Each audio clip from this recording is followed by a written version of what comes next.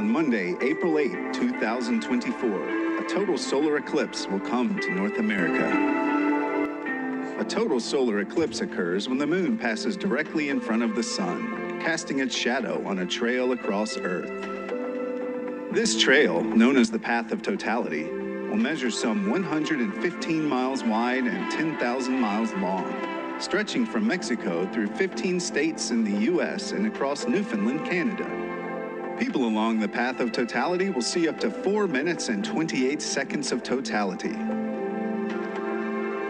As with all eclipses, it's important to be as close as possible to the center of the Path of Totality if you want to experience a total solar eclipse and maximize your totality viewing time. But be aware that some areas could see millions of visitors, so if you're planning to travel to see the total solar eclipse, make your arrangements as early as possible and be prepared for traffic and crowds.